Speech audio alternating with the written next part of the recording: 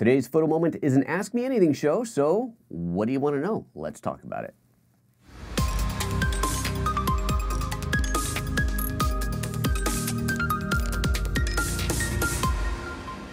Good morning and welcome to PhotoJoseph's Photo Moment, the first thrice weekly live show here on YouTube every Monday, Wednesday, Friday, 9:30 a.m. Pacific, here to talk about things photo, camera, video related. If it's got a camera attached to it, and if you and if you like this voice in my ear sometimes, and if you like us, he's reminding me to say, hey, subscribe. We did like a new thing. There's a little thing up here, and you can subscribe up here. It makes it really easy. So yeah, thank you, boss man. Yes, please do subscribe. It's, you know how it is. We're almost at 10K, which is really cool. So today's an AMA show. Let's just talk about whatever you guys want to talk about. I got toys. I'm ready to fire off questions. We're ready to fire off answers. Here's how this works. If you're watching live, that's how you get to ask anything. If you're not watching live, you can always post a comment later, but then it's not live. Anyway, see over here, this thing that says at PhotoJoseph in red. If you have a question you want me to answer, do type at PhotoJoseph in your question, and that way it shows up red on my screen, like you see there, and then I know that it's there and ready for me to talk about. Before the show went live, we were talking about iPhone 10 ordering, wondering how many people ordered an iPhone 10 and when it's going to arrive. My shipping date initially when I first ordered it was 10th to 17th, but it got updated and it's coming this Friday. Super excited about that, as you might imagine. Sully says, any word on the new Panasonic camera that's supposed to be announced later this year, LX200? Don't know anything about it, so there. Mark Paul Corderio says, I noticed that when filming internally to an SDXC card, okay, either in 4K or 1080p, I get some stutters as though it skipped a frame. I do not get this with the Atomos Ninja. That's curious. It certainly should not be doing that. I would say, is it just one card that you're having that with? Is it all cards? Have you reformatted the cards? You know, sometimes people when they put the card back in the camera, they just hit erase everything on there. You should always reformat. It's a much cleaner way to prep the card for use. I don't know that I've ever seen skipped frames like that. That's odd. I'm sorry, I don't have a better answer for you. Yeah, let me know if you're reformatting the cards or not. Joshua says, in regards to HDR video editing, do you have a recommendation for a monitor? I can't find one for a reasonable price. There seems to be a lot more HDR TVs than monitor options. As a matter of fact, I do. I can tell you exactly what you should buy. Hold on a second, let me grab it because it's sitting right here. If you want to edit HDR content and have a monitor to see said HDR content, then the best thing that I can recommend is buy an Atomos Ninja Inferno. Because, as you undoubtedly know, the Ninja Inferno is an HDR monitor. You can plug your computer into this, and this just becomes another screen on your Mac. And so if you're editing in Final Cut or Premiere or whatever, you set this as your, what's it called, your preview monitor? I think that's right. And then you'll get to see in all of its HDR goodness right there. So that is the recommendation. So that's $1,000, which is probably a good price. Just for the monitor itself, it's probably a reasonably good price for an HDR monitor. And then obviously you get the full recording capabilities and everything else that's in it. But that is a really nice byproduct of it being an HDR monitor. Plug it into your computer, and off you go. It means you could be editing in the field even. You get this thing, plug it into even if you're not doing HDR, plug this thing into your laptop, and now you've got a reference monitor, which is pretty slick. It's a pretty cool thing that you can do. So that would be my recommendation. Of course, I don't know how much money you were thinking of spending or what you're looking at so far as HDR monitors, but that is definitely what I would recommend you do.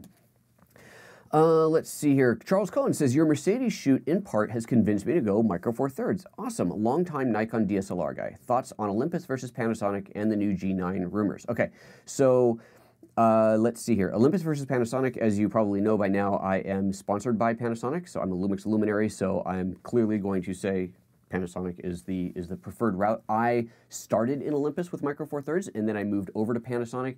The earliest reason, I might have covered this in that Mercedes video, but the earliest reasoning for that was simply that I bought an Olympus body and probably had an Olympus lens or two, but some of the lenses that I wanted were Panasonic, so I started buying those, and it was just kind of like, well, I'm buying more Panasonic lenses than Olympus lenses. Then I looked at the Panasonic bodies. I think I had a GX7, if I remember right, was the first Panasonic body, and it just kind of evolved from there. And then, of course, now that I'm sponsored, I'm obviously shooting all Panasonic. If you are if you're interested in video, if you're doing video, then Panasonic really is the clear winner here. The GH5 is a phenomenal camera, but even if you go down from this, they're all still phenomenal for video. Not to say the Olympus cameras aren't great, they are. There's some really, really nice Olympus gear out there, but my personal recommendation is going to be Panasonic. But I'm glad you like that. As far as the G9 rumors, that is, until there's an official announcement from Panasonic, then there's nothing to say, unfortunately. Yeah, I know what you're talking about. I saw the same thing on Facebook this morning, so who knows. We will see what happens. Achita, don't forget to put the app PhotoJoseph in front of it. You saying, have I tried the Zhongyi Speed Booster 2 yet? I have not. Did I know? I think that came across my radar recently, and I thought, ooh, that's clever. Let me look that up, because if I remember right, that was a considerably less expensive alternative to the Metabone Speed Booster, right? So let's just see, oops, let's spell this properly, Z-H-O-N-G-Y-I, I hope that's right, Speed Booster. Let's see what happens, and let me get a couple things off of my screen here, and there we go, that's done. Okay, here we go, 150 bucks, it definitely is a lot cheaper, look at that, wow.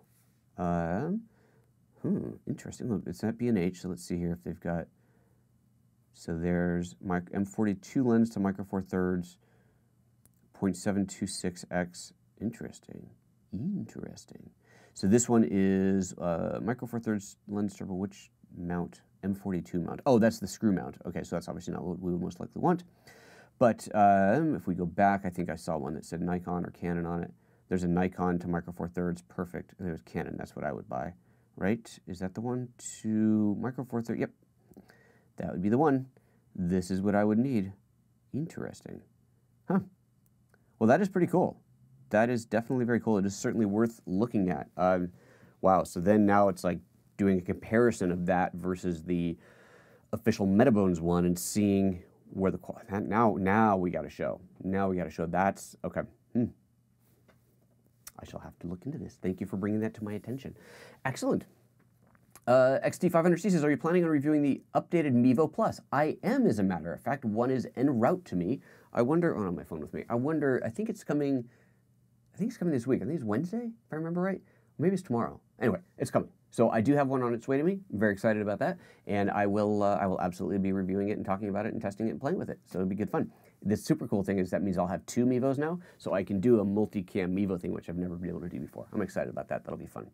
So yes, I will be taking a look at that. It's not a huge amount of changes to it, right? The biggest changes, as far as I could tell, was about the range and better interference protection, whatever you call that, which is great because I had interference issues with mine. So hopefully this will solve all those problems. I'm very excited about that. Mark Paul Cordero is saying, I reformat every time, talking about those drop frames. It happens on both GH5s. Could it just be a slow card? I was using a V30 or V60, but it was happening when filming 1080p. Wow, that is weird. I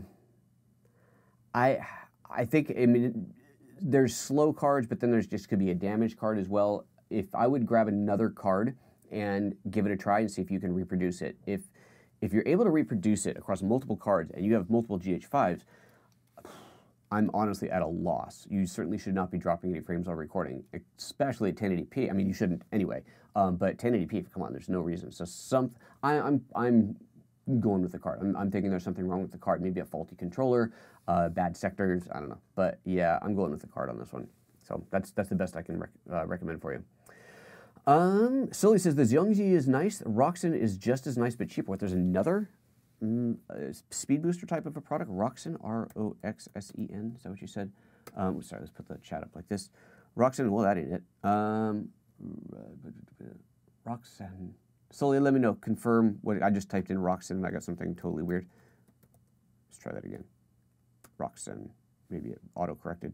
Nope, it's showing me results for Robin. R-O-X-S-E-N. Come on. Don't respell everything for me. No. B&H has got nothing. So let me know if that's right, and I will look it up. Let's see here. Let's scroll back up in the comments here. I think there's something I had gone past. Oh, here we go. Nahuin says, does any Panasonic flash have an autofocus assist lamp? The one in the camera doesn't work for me. Yes. I don't think it glows red like... I used to shoot Canon, and I know my Canon strobes would put out this red beam. It has an LED light built into it, which you can use for video, but it's quite dim. which I think will double as an auto AF assist. I don't know if it does the whole red beam thing. I honestly don't know. That's something I always turn that kind of stuff off because I don't want light scattering all over my scene when I'm trying to take a picture and people are like, oh, what's this laser target on me? Yeah, I don't know. Sorry, if you want to post that question again in a comment elsewhere on this video or somewhere else after the show, I will look into that for you. But it's something I'm going to have to pull it out and play with. Let's see here. Did we miss anything up here? I did not miss anything before. All right, going back down again is the AMA. Any questions you want, toss them into the comments here, into the chat. SRO Digital says, what is your usual image aspect ratio, 4:3, 3:2, etc., setting that you use on the LUMIX Micro Four Thirds for photos, and why? Oh, that's easy. 4:3, the full size, because that is the native aspect ratio of the camera, so I want to use the full size sensor. I don't want to crop out the sensor, right? If I set the camera to 3:2, which you can of course do, all you're doing is cropping out part of the sensor, you're not using the whole thing. Now, what's really cool about it is even if you set it to 3:2 or 16:9 or whatever, which I will do on occasion if I'm, let's say if I'm shooting an image for this show to use as the thumbnail, obviously it's a 16:9 aspect ratio. So I'll actually set the camera to 16:9 so that when I'm framing it up and positioning whatever I'm positioning in the shot, I can see the aspect ratio of what it's going to be like. If I'm shooting JPEG or RAW plus JPEG, that JPEG does come in at 16:9. The RAW file, however, and this is so cool, the RAW file shows 16:9 in the camera. Obviously, you see 16:9 when you're framing it up, but when you bring it into Lightroom, you will see the full 4:3 aspect ratio with the 16:9 crop or whatever you chose, crop already applied to it. So you can undo that crop and fix it, reframe it if you want to, which is really neat. But so if you're shooting RAW, you're always shooting 4:3. It's just that it's already applied the crop. And if you are shooting JPEG, then you're actually cropping it. But there's no benefit to cropping it. You're not, unless you're shooting just JPEG, I suppose you're not going to be saving any file size, so there's really no reason to do anything other than that. The other thing I like about 4:3, so I used to shoot Canon, which is a 3:2 aspect ratio. Now when I look at Canon shots, or Nikon, I think it's the same, they feel very wide to me. 4:3 is closer to square. Remember, 3:2, it's 50% longer in one direction than the other. 4:3, it's less of a difference. It's more closer to square. And at first I didn't like it because I was just so used to the 3:2 aspect ratio. But once I got used to it, I came to appreciate that it's closer to square. And remember, the whole purpose of square, if you look at a Hasselblad camera, the beauty of square was that you could crop out a horizontal or a vertical picture from any shot without sacrificing resolution. I mean, if you're talking about film, sacrificing data there. But also it meant for things like magazine layouts, you could kind of more easily reconform. Whereas if you're shooting wide and you decide that you need a vertical shot out of that, you got a lot of scene that you're throwing away. So anyway, that's one of those things. So I really like the 4:3 aspect ratio now. If it was totally square, I'd be down for that too. All right, Dave Del Studio, when using a fixed aperture zoom lens, say the 2.8, why can't you see the f-stops in video mode? How do you control the aperture in video mode? Why can't you see the f-stops in video mode? I don't know, I'm not quite sure what you mean. This is a variable aperture lens. So do I have another one here? Ryan, grab me, what lens do I want? Any fixed, any non-zoom. Oh wait, you said zoom. Hold on. Yeah, zoom. Okay, I need, give me the 35 to 200, the 35 to 100 2.8. I believe it is in the drawer. Thank you. Okay, I'll see what it is you mean. So I'm going to come back to your question once I have that in my hand. Charles Cahoon says, what is the best Micro Four Thirds lens for wide-angle landscape? I know it's a loaded question, but I'm wondering about purchasing an adapter for wider APS-C or full-frame prime. If you want, do you want zoom? Perfect, thank you. If you want wide, okay, the 24, I don't actually own this lens, but everybody who does, who has it, loves it. It's not 24, it's 12. There's a prime Leica, is it 12 millimeter? Let me find this. That is, people love this lens. Is it 12? LUMIX Leica, there's the 15, 25, 42, no. I'm gonna find the right lens. So I'm looking at the Nocticron here, you just see what I'm looking at here. So this is, if you probably want wider than this, that's a 30 millimeter equivalent, but I do absolutely love this lens. So that's one to consider. The Nocticron is obviously a bit longer. The Summilux 25, here, yeah, this is it, the 12, I was right. So this lens right here, if you want a really high quality wide angle lens, that is gonna be your go-to right there. Obviously, it's quite pricey, $1,300. This is not cheap, but this is Leica glass. Again, I do not own a copy of this lens, but everybody who I know who has it absolutely raves about this lens. So this really fast aperture, what does that really mean? Because you're not going to get shallow depth of field at pretty much any aperture, even at 1.4, when you're shooting a wide landscape kind of thing. It doesn't really matter. So where this comes into play is low light. Low light performance is better. So if you're shooting landscapes in lower light, even if you open it up all the way and you know, if your landscape scenes are off in the distance, it's not, your depth of field is not going to be a problem, but you get that extra light gathering capability. And of course, being a Leica lens, it's super, super sharp. So again, everybody I know who has one thinks it's fantastic. I just don't have it, but that would be my recommendation. If you need something less expensive than that, let's just see what else we got here.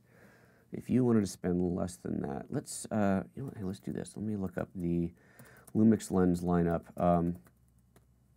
Let's go here, we'll do this. Go to Panasonic's own website. This will be the easiest way to see this. And I can look at just their lenses. Okay, here we go. So let's go for wide zoom. Did you say zoom or fixed? Did you say zoom or fixed? Did you say zoom or fixed? I don't remember what you said. I'm trying to find the comments now. It's like scrolled off screen already. There it goes. Best micro-four lens for wide-angle landscape. Okay, you're not specifying zoom or not, Charles. So I'm going to, I don't know, we'll just see what we got.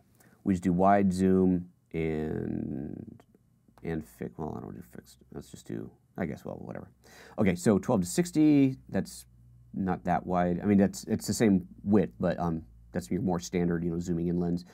And that's the $500 one. That's not the Leica one. The Leica one is double that price and is definitely a better lens. So there's that 12mm we just looked at. So definitely recommend that. The 7 to 14, actually, this is a pretty good lens. I've had this one for a long time, but now that the 8 to 18 is out, I prefer that one. A little bit less distortion on the edges on the 8 to 18. So 15, 25, 12 to 35, 12 to 32, the fisheye. Okay, so, well, and then there's this 20mm. This is a really inexpensive little lens, so that's always an option as well.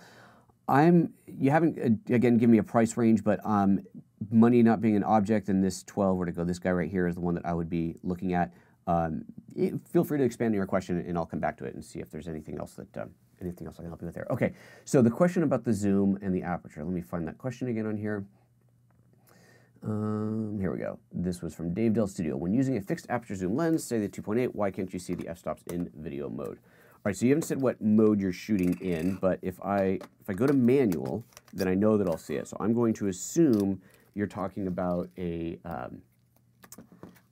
semi-automatic mode, like in shutter priority, which it does not show you, which is an annoyance, and it's a feature request that I have asked for. I'd like to be able to see the aperture in real time on the screen as it's changing. I just want to know what the camera is choosing.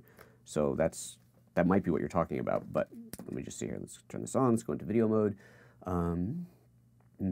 F-stop in video. Okay, so we're in. Let's bring up. I'm in full manual right now. Let's get the display up all the way, and then I will share the screen with you. It is syncing through. Okay, here we go. Oh, we need to, hold on a second. I need to turn the menu system on so you can see the menu. And HDR record, info display on. There we go. Okay, so now you see what the camera sees. So I am in manual mode right now. You can see that there. So I'm in manual, which means let's set the shutter at 180 degree. So the aperture is, I am seeing that. So on the bottom left there, you can see the aperture changing as I'm spinning the dial. So presumably you're talking about if you're in shutter priority mode, you do not see, so there I'm shutter priority, so it's 180 degrees. I'm not seeing the aperture while doing that. Now I think, let me see here, was there a way? Right, that's probably what you're talking about. It just doesn't show you what the aperture is at any point there, does it? It is annoying. I will concur with that. Turn off my waveform that's showing up on my screen. Yeah, I don't think there's anything to do about that. I really don't. If you go into, oops, wrong mode. If I go into aperture mode here, aperture priority, then there I'm seeing my aperture, but I'm not seeing the shutter speed or shutter angle that it's choosing. I think it's the same with ISO. If I go to auto ISO, right, auto ISO, then that info blinks out and you don't see that either. No, that's probably what you're talking about, and it is definitely an annoyance. It's not because it's a fixed aperture lens, it doesn't matter what aperture, what you put on there, right? I mean, that would be really weird. let's just try that. Let me put this variable one on here. This is the 12 to 60, 2.8 to f4. I do not expect it to be any different as far as what it's displaying. Go into shutter priority again. Yeah, same thing. So that's what I expected. So yeah, that's a drag, and I don't have a good answer for you as to why. Believe me, I have asked for it. So assuming that's what you're talking about, if that's not what you're talking about, let me know, and I will come back to it. Alrighty, here we go. Just Simply Brendan, I just got home from work to answer your question as to why I got my iPhone 10 at Costco. Oh, right, because he said he bought it at Costco, and I was wondering why. I'm part of Costco's Verizon plan. Oh, okay. My sister upgraded her 5S to 16 gig and the 732 for only $200. Okay, cool. Cool. Right, so that's why he did it at Costco. All right, makes sense. Okay, scrolling down. Trevor said, oops, popped off screen. Trevor says, did you ever get your Russian lenses properly mounted to your GH5? No, not yet, only because I just kept forgetting to go back to it. It is, in fact, on Ryan's to-do list to go back and look at the comments, because a couple of people had said what mounts I actually need, and I was just cleaning up some stuff, and I was like, oh, looking at these lenses going, man, I've never been able to shoot with these things. So Ryan's going to look that up, and I'm going to get that adapter. He's probably going to do that today, right, Ryan? There you go. He's going to do that today. So then I can, because I really want to play with that thing. I think it's super cool. So I'll do another show on those once I get those things properly adapted. It'll be more successful than the last show where I tried to put them on and nothing happened. Gabriel says, I'm looking into buying a GH5. Ooh, good decision. And I've seen sites such as 4K for less where it runs for about $1650. Whoa. That seems a little bit too cheap. That seems gray market to me. That's a $1999 or $95 or whatever, $2,000 retail camera. That's a little bit too cheap. That's got to be gray market. I would not buy it. 4K for less. Okay, now I have to go look at this website. Let's just see. 4K4less.com. Never heard of it. Let's see what it is. Oh, look, all kinds of fun toys. So this is the website. 4K for less. Some cheap bundles there. Let's just see what the GH5 is on here. GH5. What are they showing? 24.9 $1669. That's kind of crazy good deal. Let's see here. Limited 1-year warranty. Sale ends at midnight. Well, okay, so there's that. But I can't imagine why this would be on such a huge discount if it's not gray market. And just so you know, the reason you don't want to buy a gray market is because of the warranty. You will not be able to get your camera serviced in this country or the country that you live in if that's not where it was destined for when it was made. This doesn't say, let's see here, let's see, is 4K for less gray market. Let's see what Google has to say. Experience with, here we go, experience with on DP review. 4K for less. Someone on the website says 70 for bundle. Same bundle. Let's see what other people are saying. No one's responded to it. Okay, I don't know. I don't want to say that they are gray market because I don't know anything about them. But that price to me seems way too cheap. So my assumption is going to be that it's gray market. Be careful. If you decide to buy from them and it is gray market, then again that means you're not going to be able to get the camera serviced in your country of origin. If you're U.S. based, then and that's not from here, then you won't be able to get that service here, and that could be a problem. So I would definitely not recommend buying gray market. If you find out that they are totally legit and they're just having an epic sale, then great. I prefer to buy from companies like B&H. So generally when I'm buying my camera gear, I either buy from B&H or Amazon. I buy from B&H if I have any questions about the product whatsoever. I will buy from B&H because I can ask them anything, and their pre-sale and post-sale support is phenomenal. So lighting that I buy, tripods, stuff like that, I get it all from B&H. If I know exactly what I want, I've already done my research, I don't need any hand-holding at all, I will probably buy from Amazon only because I get the free, I'm a Prime member, so I get the free shipping. Prices are usually identical. So that's pretty much the only reason I would buy from Amazon over B&H. I prefer to send B&H my money because they're a dedicated camera store, obviously, and they're awesome. So that's my recommendation. Clearly, there are stores, camera stores all over the place. If you happen to be in you've got a retail store that you can go to and you're going to walk in, like my friends at Image One down in LA, then you, obviously, if you're going to walk into their store, then you need to buy in their store without question. If you're going to take half a second of a salesman's time, then you owe it to them to buy in their store. And obviously shopping local is a great thing. I don't have a camera store around here for like 500 miles, so I don't have any choice. But if you got a good camera store to go into, then that'd be a good way to go. that's that. Okay, Mark Botcordero says, how can I send you a link to a sample footage I just shot in 4K, with the Zhiyun Crane 2? Can't put a link in the comments. You are correct. You are in 2 minutes. Okay, Mark, you can shoot me an email. If you don't know my email address, then just go to PhotoJoseph.com and the contact page there, or you can tweet it to me as well. But yeah, just go to PhotoJoseph.com. There's a contact page. You can pop it over to me there. Let's see here. Where are we? Sully says, how does the 8-18 compare to the Olympus 7-14? Never shot with the Olympus 7-14, but I can tell you that the 8-18 is, in my opinion, better than the Panasonic 7-14. I think image quality is a little bit higher. It feels like there's less distortion around the edges. So and the 7-14 was a good lens, but it feels like there's a bit less distortion around the edges. So I am really, really digging that 8-18. I think it's a beautiful lens. I'm stoked that I've got it now. Marvin says, I couldn't afford the 12mm, so I got a secondhand 15, and it's been awesome. Use it for night time lapses, and it gets meteors too. So you're talking about the 15 Leica, I'm assuming. That's that Summilux, or whatever, the Leica lens 15 f1.7. Beautiful lens. Beautiful lens. One of my favorites for sure. Evtonic, you had a question here. Where did it go? No, it just flew off the screen. Are the smartphone lenses getting better and bigger? What is keeping Apple or Samsung from going all out with real camera on the phone? Well, define real camera. It is a real camera. It's got a lens and a sensor. It's a real camera. Size. I mean, anything, it all has to do with size. I don't know where this actually ended up in the world of science and tech and whether this is a reality or fantasy or what, but I had heard somewhere along the way that you could make a lens that is made of liquid, and through electronic pulses, I guess, whatever, changing the current through it, you could change the shape of it, effectively giving you an autofocus lens or even a zoom lens without moving parts. It's just the liquid in the lens changes. Sounds like crazy mad science awesomeness to me. You put that inside of a smartphone and you get a totally different type of lens in there. But you still have to remember, you only get this much space.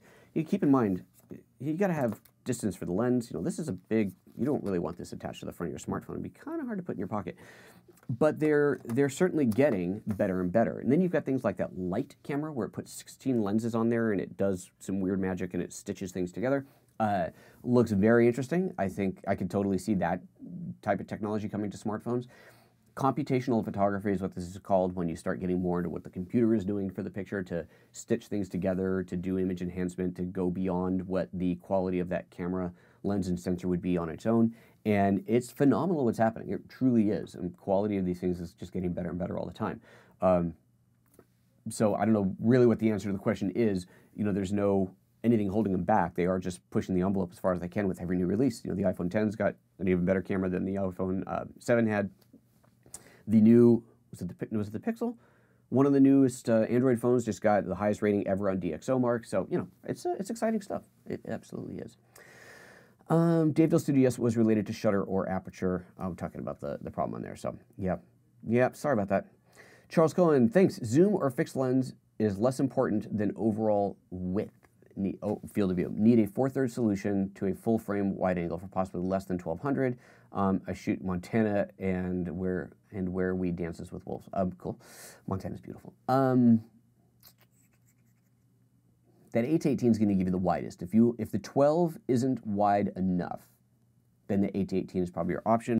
But how much is that lens? I don't remember. 8-18 is, it might be over 1200. Oh no, it's 1100. There you go. So if you don't, that's a little bit slower than the 12. Obviously, the 12 is a 1.2 or 1.4, whatever it was. So there you go, and for about the same price. So I would look at those. Do you want zoom? If you want zoom, then I would go for this one to get you that wide. If you don't want zoom or don't need zoom, and you prefer to have the faster lens, then I would go for the where'd it go? There it is. The 12 1.4. So those are my two recommendations for you. Hopefully, one of those is actually useful for you. Alrighty, Trevor says, yeah, that's one of those New York stores. You have to be super careful with those guys, the 4K for less or whatever. Thank you very much. If you're not used to dealing with those distribution channels, don't. Thank you, Trevor, for sharing that with me. Go to legit brick and mortar route or used on eBay with high feedback. That's always a good option too. I don't know how many GH5s you're going to find used out there right now, but there might be some out there. Yeah, don't buy gray market. Don't do it. David Studio, does the new video lock work on non-stabilized lenses, or is it a dual IS feature only? That's a good question. Okay, so I need a lens that does not have stabilization. Let me grab this lens here, because this does not have IS in the lens itself. So what he's asking, there is a feature in the GH5 with the firmware update version 2 called Video Lock. It's an extra extra layer of stabilization. And in fact, here, let me do this first. With this on here, I'll show you it in the menu, and then we're going to pop that lens on and see if it shows up again. Because I don't know the answer to this question, but that's what we can do here, is find out in real time. Okay, let me find it first before I switch over to this. You don't see me hunting around all over the place. I think it's in the video menu. Shading, distraction, stabilizer. There we go. Okay, so we are at here. We're in the video. I always forget what it's called. Motion picture menu. There we go. Page 3 of 4 is stabilizer, E-stabilization, IS lock. This is what you're talking about, IS lock on the video. I will need to do a video about this at some point, but it won't. I don't think I really can do this one live. Maybe I can. I will do a video around this because it's a new feature that we really haven't talked about yet. So anyway, but not today. But for now, let's just see. So it's available. So we can see it obviously off or on. So now I'm going to pull off this lens and put the lens that does not have stabilization in it. I probably should make sure this does not have stabilization. No. Well, maybe it does.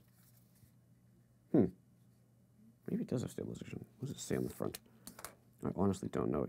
Oh yeah, Mega OIS. It does. Okay, so that's optical image stabilization. Okay, so I need a lens that doesn't have stabilization. I know. Oh, actually, hold on a second. I probably can do it like this.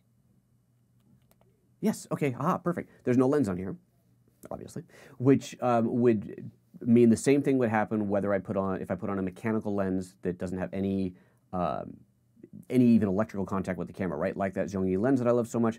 If I put that on here, the camera effectively does not think that there's a lens there. So if I go into the menu now and I look, I see under stabilizer that IS lock video is still available, even though the camera does not think there's a lens on here. So that is, I'm going to go with a yes on that. I think that's a, yeah. I didn't know that the whole thing had a stabilizer. That's kind of cool. For whoever it was that asked earlier about this lens, this 35-100, it's got stabilization in it. Let's see if it does. Let me put that on here. What does it show me for the optical? So here, let me do this. Back and forth, back and forth. If you look at the stabilization menu, let me turn this IS lock thing back off. Okay, so now if you look at the menu up in the top right, you'll see it says dual 2. So that's dual stabilization, meaning in the body and in the lens, and that's version 2. If the lens is an older lens, it won't show the 2, it'll just show the dual. But what we're going to find out now is if I put this lens on here, does it give me dual or not? Let's see what it says. Please rotate the zoom lens. It is not giving me dual. So if you look at that, you can see there, up in the top right corner, you get the hand telling me that I am getting stabilization, but it is not dual stabilization. And again, there's that IS lock video. I can turn that on. I can turn it off here if I want to turn off the stabilization entirely. If you're wondering, by the way, if you're looking at your lens and you don't have this option in here, this operation mode, that is because your lens has a hardware switch. When the lens has a hardware switch to turn off the stabilization, that menu is disabled because it's here. Good to know. Yeah, so the IS lock on video apparently works no matter what lens you've got on there. That's pretty cool. And that little lens is a nice little lens. That's great. It's a nice little lens. Okay, cool. Next up, let's see here. Just Simply Brandon says, is it redundant to have a Department of Redundancy department? Is it redundant to have both the Nocticron and Voigtlander 42.5 lenses, or is the Voigtlander's faster aperture and Nocticron's power OIS and glass justifiable enough to get both? Voigtlander's, I thought it was a 1.2 as well, wasn't it? I thought it was the same aperture. Let's go to B&H, and where's my B&H star? Oop, I guess I closed that window. B&H, Voigtlander 42.5. Let's see here. Voigtlander 42.5. Survey says, oh, the 0.95. Whoa. Wow. Slick. Color me surprised. Never shot with it. I really couldn't tell you. The added stabilization is probably more because the stabilization, when you get the dual IS, dual OIS, dual image stabilization between the body and the lens, you're getting, what are they saying, 3 stops or something like that? So, I don't know. That's a tough call. that's a tough call. I can't, and not having ever shot with the lens, I have no idea the quality of it. Voigtlander obviously has a reputation for making very good gear, so that could be quite nice. It's going to be fully manual, right? These are not autofocus at all. That's incredible, 0.95 on a 42.5mm lens. Just phenomenal. Love this stuff. Love it. One super high refractive element. Yeah, I don't know. I don't know if you're, let me read your question again. Is it different enough to I don't think it'd be justifiable to get both. I can't imagine really there being enough of a difference to need both of them. I would probably just get one or the other. I mean, we're not talking about cheap lenses here to begin with. Although that Voigtlander is a lot cheaper than the Nocticron, right? That's 800 and what was the Nocticron? Let's just go Panasonic, 42.5, not that one, 1600, so it's half the price. That's a pretty big difference. I don't know. You'd have to look at the reviews on it. I'm sorry I don't have a better answer for you, but it's a hell of a deal for that lens. It seems at that speed. If it's a good lens, then... And again, I'm assuming it's not autofocus. I don't know. Someone could correct me, but which obviously might be important to you. But there you go. If it is a stepless aperture, I didn't see that noted there. If it's a stepless aperture, then that can be quite good for video. If you want to be able to adjust the aperture while you're shooting video, that can be quite cool to have. Anyway. All right, let's see here. Daddy MCC says, where'd it go? So, I love it when it does that. Anyway, added value of buying the GH5 from B&H is that they are throwing in the vlog for free. Oh, I didn't know that. That's a very nice added value. How very cool. I had no idea. Good, well there you go. B&H, if you're gonna buy from B&H, use my link below, please. SR Digital says, so are you going to use the 8-18 instead of a 7-14 for real estate jobs now that you have the 8-18? I will, next real estate shoot that I have, which, oh, I think it's that Wednesday. I think it's this week. I'm actually not shooting. I've been hired by a real estate agency to consult with them on how to get better photos and videos using their GH5 and 8-18. So that'll be my first time seeing the 8-18 in a real estate shoot. I don't do that many of them, so I haven't done one since I got the lens.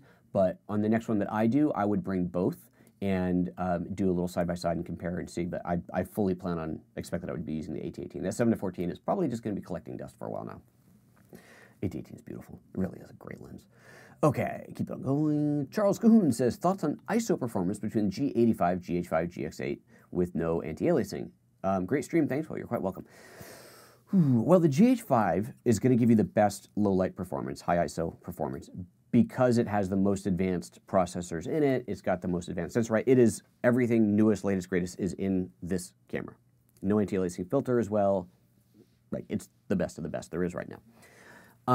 The G85 is the same sensor as the GX85, and I can't say low-light performance. Okay, that's the one that I brought to Mexico. Did a bunch of stills and video with that camera, the GX85, so same sensor, in Oaxaca, and it is phenomenal. And that's also the camera that I did the whole New Orleans thing on. Beautiful, beautiful, beautiful. Low light performance is great. This is better. So GX8 is older yet again, right? The GX8 is now 2 years old. I think that's right. Maybe even more. G85 is a little over a year and a half old. So maybe there's not that much of a difference in time between the G85 and the GX8. I honestly don't remember. I really don't remember. I would say those two cameras are probably pretty equivalent in low light performance. It was when you went to the GH5 that we saw a market improvement. And again, it's because of the new Digic whatever processors that are in this camera. So if you're looking for the best high ISO performance, then the GH5 is going to be the one to get today. Shiva Kumar says, did you see the leak or rumor about the G9 on Facebook? I did see that leak or rumor or whatever you want to call it, and my thoughts are I will not have a thought until Panasonic actually releases something officially. So it sounded cool, but you know, it's all speculation as far as I'm concerned. So I don't know. Let's see. Anything else? Ooh, that's it. Let me scroll back up in the comments. If there's nothing else popping up in the next couple of minutes here, then we're going to wrap this show up and see if there's anything that I missed. I don't think so. So Friday, I got a plan. I got a fun plan for Friday. So here's what we're going to do. On Friday for the GH5, wow, for the iPhone 10 arrival, we'll go live not at the normal time. We will go live not just as soon as the phone arrives, but at some point beforehand, we're going to go live with a camera on the door, waiting for my UPS driver to come by and drop off the lens. I think it's going to be fun. So we'll have a little kind of a pre-show, which I don't know how long that pre-show will be. I've got a good relationship with my UPS driver, so he's, I think, going to be coming by today to drop something off, so I'm hoping that I can talk to him and see if I can get him to give me a heads up when he's on his way over here so that I can start shooting, start rolling, because it'll be fun. We're going to get that, and we're going to open that up right away. Hey, did you guys see the poor chap at Apple who let his daughter film the iPhone 10 and put it on YouTube? He's not working at Apple anymore. That's unfortunate. You can't do that, man. I don't know what he was thinking. I mean, that's a pretty boneheaded maneuver. He's obviously a smart guy. He's an engineer at Apple. But that was a pretty boneheaded maneuver. Sorry, buddy. Hope that you find gainful employment elsewhere without too much delay. Yeah, don't let your kid film and put on YouTube unreleased hardware prototype. No, bad idea. Bad. Okay. Anything else in the comments here? We're going to bail out. Let's see here. Oh, there are more questions. Sully says, just got notification my iPhone 256 gig has shipped. Excellent. Yep, mine. One on my phone in front of me. If you did order an iPhone and you're wondering when it's coming and you haven't gotten an updated ship notification from Apple yet, log into your UPS account. If you don't have one, just make one. And then once you enter your address, it does some magic where it goes, oh, name, address, match. Here's a package that's coming to you. And you may see that the label has been generated. And in my case this morning, I could see it already checked through one checkpoint in China, whereas Apple hadn't even yet updated the status to say that it shipped, but it in fact is shipping. So that's very cool. Mark says your delivery date has not changed. Sorry to hear that, buddy. Esther Additional says, Friday, shouldn't that be a double Mevo Friday? What's an iPhone 10? Yeah, I think we won't be using the Mevo for Friday. This Friday is going to be an iPhone Friday. Trevor, have you had an opportunity to shoot either the 6K anamorphic, I don't have any anamorphic lenses, or 400 megabit all infra? I haven't even shot all 400 megabit all infra yet. I know it's ridiculous. Just too many other things going on. I have not yet. The quality boost is substantial for the right subjects. Excellent, but the all infra takes burns cards fast. Yeah, well, yes, it would. 400 megabit, that's a lot of data. Yeah, it is going to chew through cards. And actually, that's the other thing. I don't actually have any V90 cards. Details, you know. Little things. Got a business to run. I can't be buying cards all the time. Okay, that's that. Okay, real question. Okay, Paul, you sent me an email. Thank you. I will check it out. Okay. Oh, okay. Now Simbarn put my name in front of it. Was Panasonic that disappointed in the GX8 sales? I don't know why I say that. It's a very polarizing camera. People didn't seem to like it on paper, but most people who actually got one loved it, yourself included. I don't know if they were disappointed or not. I'm not privy to any of that information. Panasonic doesn't share with us, the Luminary team, whether sales were as good or bad or whatever as expected or predicted and so on. We know things like the G85 was kind of a runaway success. I don't think Panasonic expected it to be as successful as it was, and that is the only reason that you can say that is because it was hard to get. Anytime a product is hard to get, it's a pretty good indication that manufacturing predictions, sales predictions didn't meet sales reality didn't meet sales predictions. It's a good way to put that. If you see things severely discounted, then that's a good indication that it went the other way. Made too many, not enough people buying them, so they're cutting the price. GX8, I don't recall any yay or nay on that. I really liked the GX8. It was really designed, even though it does do video like all the Lumix cameras, it was really designed for the still photographer, and I think it was a beautiful camera. I really enjoyed it. I've still got one sitting in a drawer. It's a great camera. So, well, I don't know what else to tell you. It's nice stuff. 7 plus few discounts on the G85. The G85 that's a great value. The G85 really is. If you cannot afford a GH5, the G85 is what you should be looking at if you're trying to do video. It's a great camera. I know a lot of people really like that one. Okay. Let's wrap it up here. You know the routine, you know the drill. If you haven't subscribed, please do. If you like the video, thumbs up. If you haven't liked it, it's funny, I realized I could say, if you don't like the video, thumbs down it, but if you don't like the video, you're long gone. You're not even here. So since you're still here watching it, hey, give it a thumbs up. I appreciate that. And anything else to talk about in here real quick? Let's see.